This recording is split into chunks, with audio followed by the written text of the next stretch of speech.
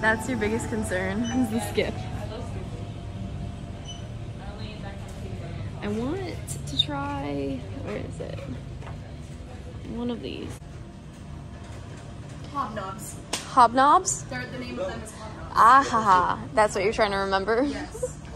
I'm like, why can't I remember? Hobnobs. There's so many options for snacks here. If you have like a world market, do you have a world market? We might, but I've never been to one. Well, if you ever I've heard of it. British snacks. British snacks. I got you. I love in like France and Germany, it's like Mochi, but durian. I don't know, man. I want to try the cappuccino.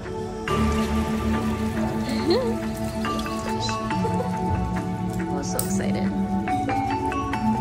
You know, but I wanted to be massaged with you, Anna. Wait, what?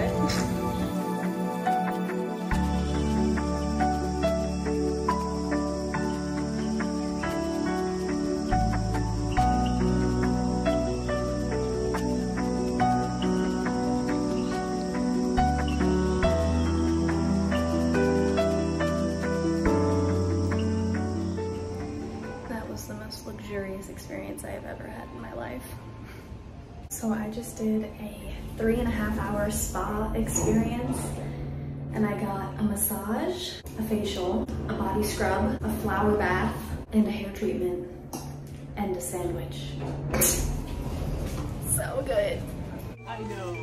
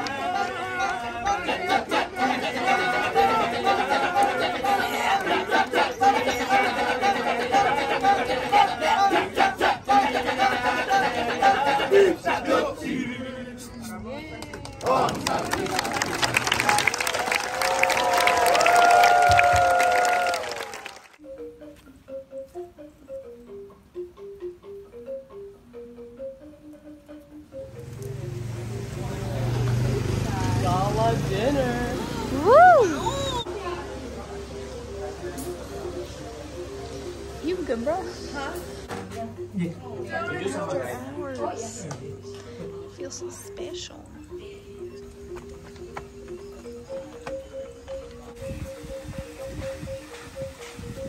Wow.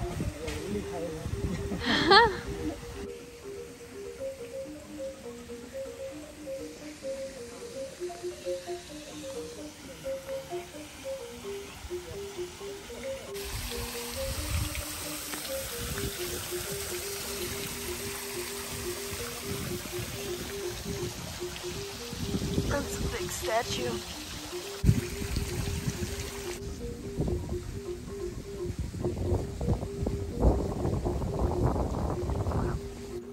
And then for the big event, like concert, yeah. And then before for the most of the popular artists also, yeah. There's access for the cost, 1 billion.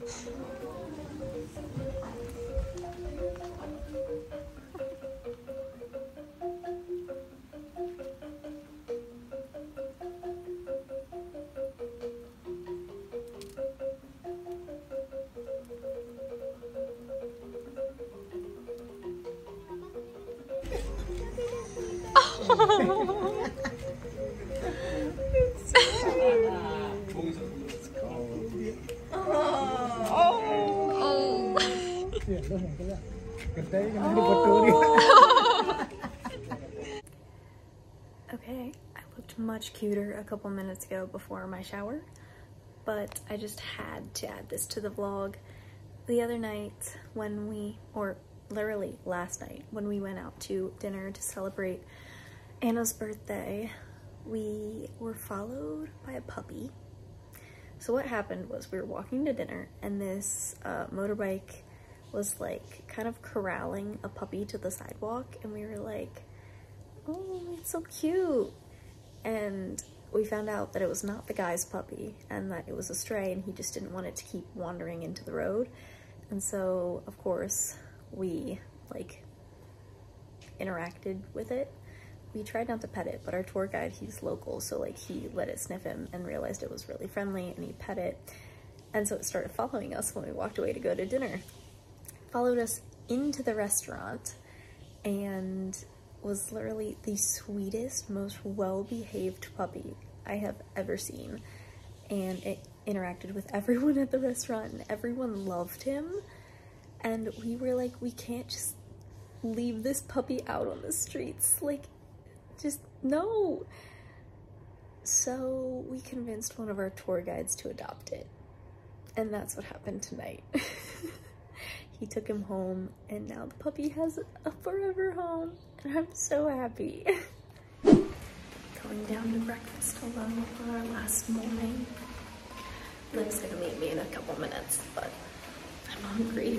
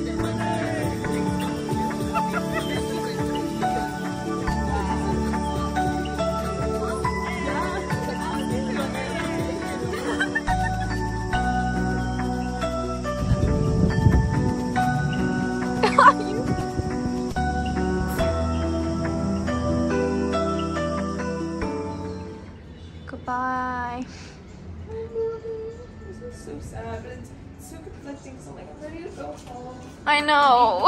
I'm ready to seek David and my family.